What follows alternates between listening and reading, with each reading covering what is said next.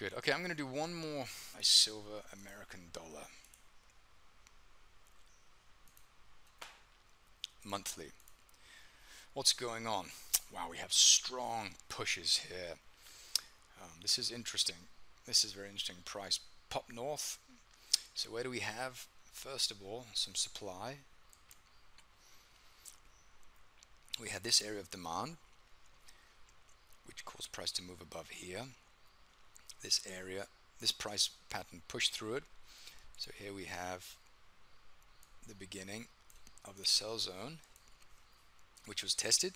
And I say this because these candles are linked together.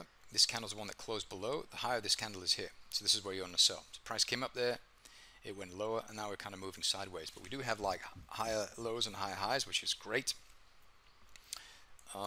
So looking here, you can see that we have, what do we have? What do we have? We have this area of supply, which was removed. Here, the origin of this move is down here. So this is the one. And looking at this one, this was in the range of this. These are not. This kind of closed above that. So the entry would be here, which brings my attention to this here. Okay, so we have this one.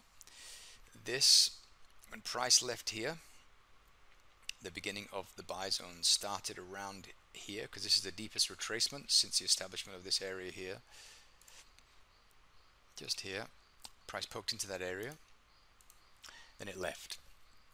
Okay, so you wouldn't want to buy for a price any more expensive than the low of this pullback, but due to the fact that market structure has failed from this area here, this would be an interesting area to have a look at for an entry when price comes down here. And when price managed to leave here, we moved above this one and we moved above this one. But notice that we are located at monthly supply, which makes this a little bit dangerous, because I mean, we don't know what's going to happen. This could be price just looking for liquidity to drive price lower, and we'll have a deeper retracement in order to push price higher. But we do have market structure failure. We do have the consumption of opposing supply, and so I mean, these are two reasons to qualify this area of demand as demand, and this is happening at an area that is reacting at this continuation pattern. So this is the parent and this is the child.